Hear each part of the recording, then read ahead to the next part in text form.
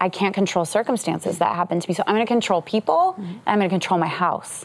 And there was a catalyst, once again, moment for me when I had perfectly cleaned the toy room and I had made breakfast and my kids were eating and my eldest son took the Legos, and that sound of them dumping out on the ground, I lost my mind.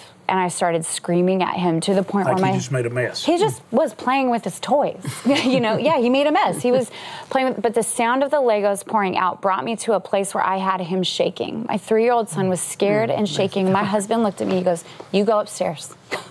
Go be with Jesus." And I remember going up there and I was broken going, "God, I don't want to live like this." But okay, I love that you talked about love a second ago, because that's where God went, "Can you just let me love you?" Because if you would let me love you, instead of striving for my love, you could live from this place of love and become love. And you would heal these relationships. And I remember going downstairs and apologizing to my son, and he had cleaned up. That was a problem. And he goes, "Look, Mama, I cleaned up for you." And I was like, no, this is a toy room. Dump out the toys.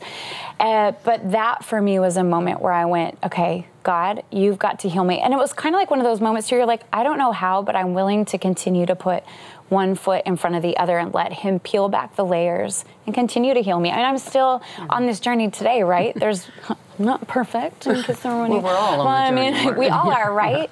But I think this is one of those things where as long as I sit in the presence of God and sit with the Word of God and I allow Him to love me and I go, okay, here's the lies I'm believing. God, I'm a hot mess, but I want you to heal me. And I want to show my kids how to do this well too. That there's a mama, you have a mama that's being healed and whole, and we can do this together.